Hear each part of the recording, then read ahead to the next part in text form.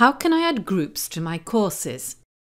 First, let's look at two Moodle terms for groups of users. A cohort is a group of users created by the admin and available throughout the site or a category. You can enroll a cohort into a course. When users are added to or removed from a cohort, they will appear or disappear in the course where they're enrolled. A group, as Moodle uses the term, only exists within a single course. A course can have several groups, and the teacher can create these manually, or the admin can upload them with a file. This video looks at groups in courses. If you need to create cohorts, watch our video on how can I add groups of users to my Moodle. Groups can be added to courses either by the administrator with a text, CSV file upload, or by the course teacher within the course. Let's look at both methods. File upload by the admin. If you are the admin, you can create groups in a course and enroll students in them at the same time by including the relevant columns or fields in your file. First, we need to prepare our file offline. We can either use a simple text editor such as Notepad or Gedit, or use a spreadsheet program such as Excel or LibreOffice Calc.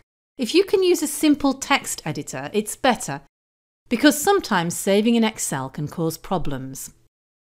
Here is an example of a text file which shows the username, course name and groups. You need the short name of the course, and if the group has not been created in the course, it will be created when the file is uploaded. Our users already exist on the system.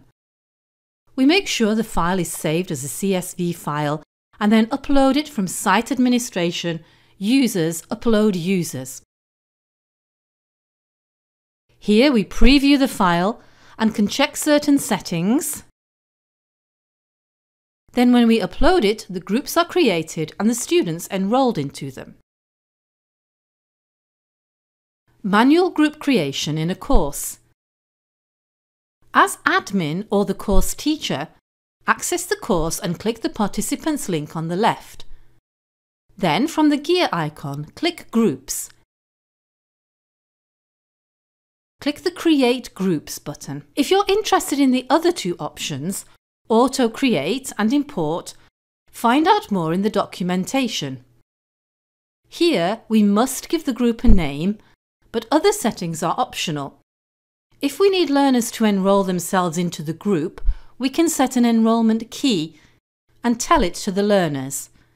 The documentation explains more. We can also add a group picture which identifies the group in forums. Then, to manually add learners, we select them from the box on the left and move them into the box on the right. We can go back to the groups and repeat the process to add more groups. And here the participants list shows who is in which group.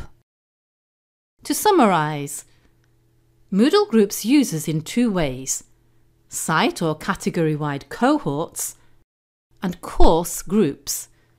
Groups can be created and uploaded into courses by the site admin, and groups can be manually created in courses.